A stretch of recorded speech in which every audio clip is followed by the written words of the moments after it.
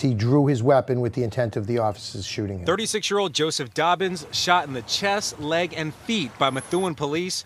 Investigators say it appears he pulled a weapon that looked like a real gun.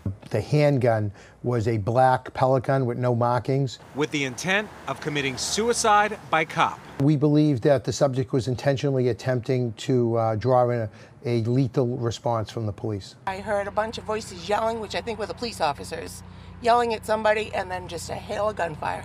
Sue lives in the Summit Place apartment complex where the chaotic scene took place on Thursday night. Another witness telling us what happened over the phone. I was just watching it all unfold, kind of in awe. 4 Methuen detectives involved in the shooting. Detective Captain Christopher McCarthy, Detective Michael Papalardo, Detective Eric DeLeon, Detective John Cushing. All on the force for at least 15 years, none of them ever involved in an on-duty shooting. It all started when police put the armed robbery suspect's picture on social media. The subject somehow found out his picture was online. He then called the station. The chief says detectives believe Dobbins called to turn himself in, things taking a wild, unexpected turn with dozens of families nearby. I was in awe. It was like surreal. And back out here live, the 4 detectives involved in the shooting not here at work today. All have been placed on administrative leave. That's standard procedure during a shooting investigation.